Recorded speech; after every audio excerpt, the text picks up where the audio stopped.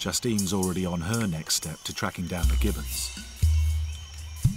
She's going to build a platform up one of the giant forest trees. Her crossbow fires a line over a high branch. Hey, perfect. Go right through the right branch. I was really relieved at that, actually. I thought it was going to be a nightmare. This is just the beginning. We've got to get the platform up.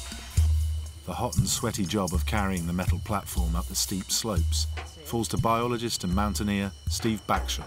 It's about the weight of a small child and made of solid aluminium. And I'm very, very glad that it's not me that's going to be living on it for 3 weeks. Right. Back on the trail of the clouded leopard, Tara's making a plaster cast of the footprint. The plaster is trying to run. Having physical proof it lives here is vital. The clouded leopard is one of the rarest and most endangered animals in Borneo. So maybe if we find animals like the clouded leopard, we might be able to raise the status of this area, of this very unique habitat, so that it can be protected for posterity.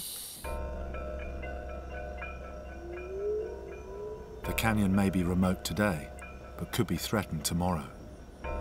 Once this great Southeast Asian island was all rainforest, but every year 1 million trees are felled. Every year the plantations creep closer. Down in the lowlands, the rows of oil palms start and stretch as far as the eye can see. 20 years ago, this was all rainforest.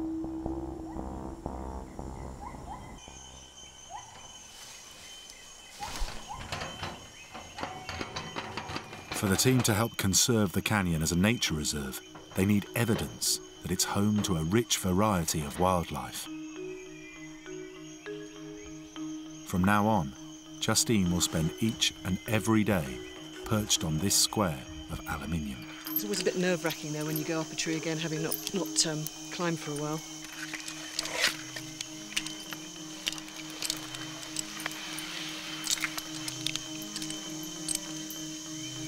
It's a lot higher than it looked from the ground. The tree is higher than the Statue of Liberty.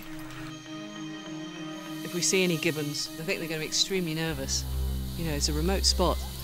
There hasn't been anyone here, let alone people up trees. With the help of the climbing team, the platform is hauled up the forest giant.